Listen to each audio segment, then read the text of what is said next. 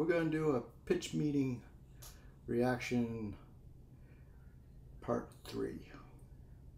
Here we go. This is a pitch meeting for Frozen 2.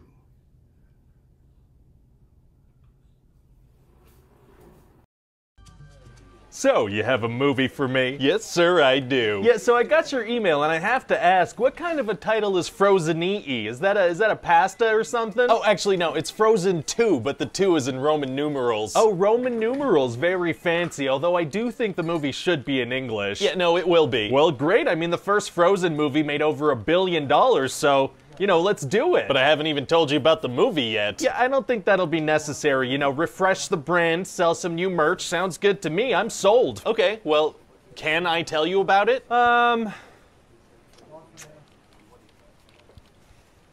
Yeah, no, I should know what it's about. Okay. So what happens in this thing? Oh, a whole bunch of stuff, but to be honest, it was a little tricky to figure out. Oh, how come? Well, the first movie was supposed to be a one-time thing. It pretty much ended with, and then they live happily ever after. Right, but then money happened. But then money happened, so in this one we have to be like, yeah, they lived happily ever after, but... The movie's a butt? The movie's a butt. Oh, butts are tight. Some are, yeah, for sure. For sure. So anyway, we're gonna start the movie off with a flashback of Anna and Elsa's parents telling them some bedtime exposition. Okay. So they're gonna tell them about an enchanted forest and a mystical river. They're just gonna take turns dropping a bunch of information before the title card even shows up. Wow, okay, well I guess it'll be nice to get all the exposition out of the way at the beginning. Oh, no, it's pretty much gonna be continuous throughout the whole thing. Oh, it is? Yeah, see, I'm trying to expand the mythology of the Frozen universe, so that means explaining things to the audience for extended periods of time. Well, okay then. So anyway, then Elsa gets the, you know, call to adventure, as they say in screenwriting books. Okay, so what's the call to adventure in this movie? Literally a voice calling her to adventure. It's this mysterious singing voice. A mysterious singing voice? What does that sound like? Well, it kind of sounds like... Oh my god.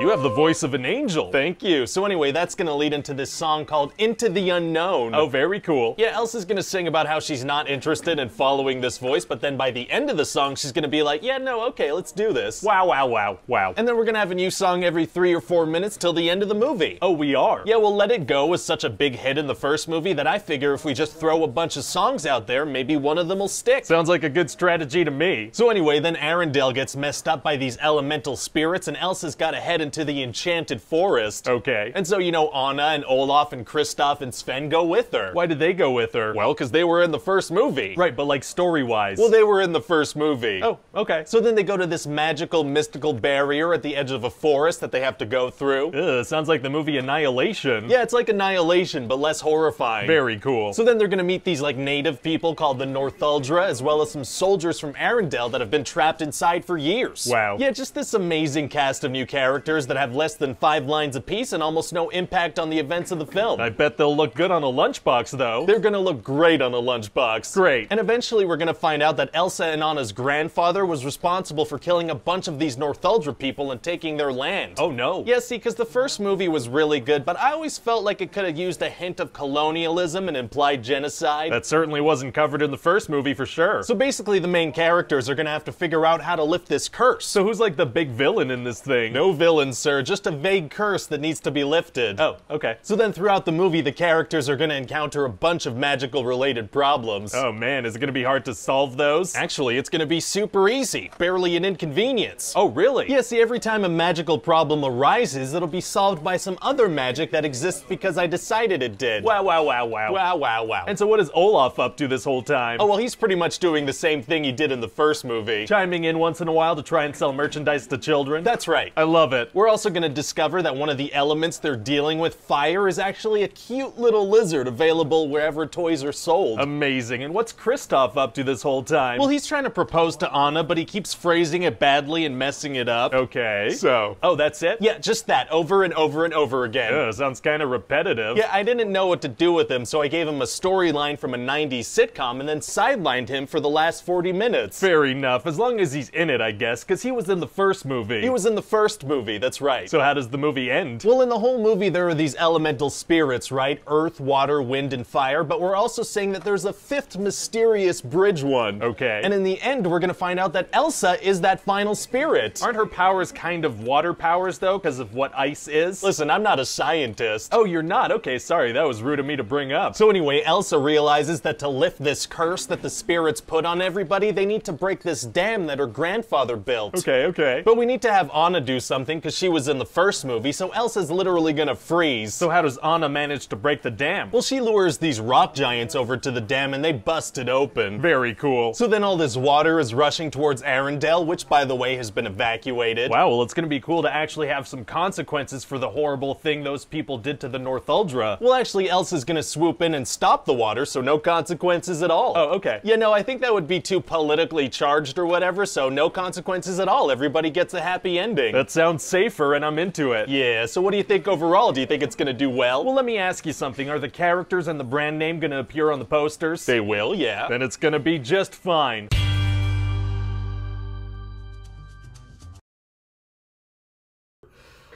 Oh, all right. You know, it's true. I saw that Frozen 2 movie, and I even thought at the time when I watched it, there were so many songs. It was crazy. It was like every few minutes there would be dialogue that would interrupt the music, and then it's back to the music. I thought it was a little excessive. There was one song, I forgot the name of it now, but there was one or two good songs on the soundtrack. But what he says is so true, and it's funny because he's pointing out. That's what's so funny about it, is what he says is true about the movie. It was just a cash cow. That's all it was. It was these little cute, figures, whatever, so you could sell merchandise. That's all it was. And it's unfortunate because Frozen was unique, and it was.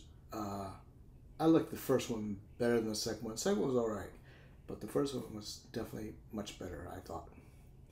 Okay, well, I hope you enjoy this video reaction. You guys have a wonderful day or night, and I'll see you guys next time. Bye-bye.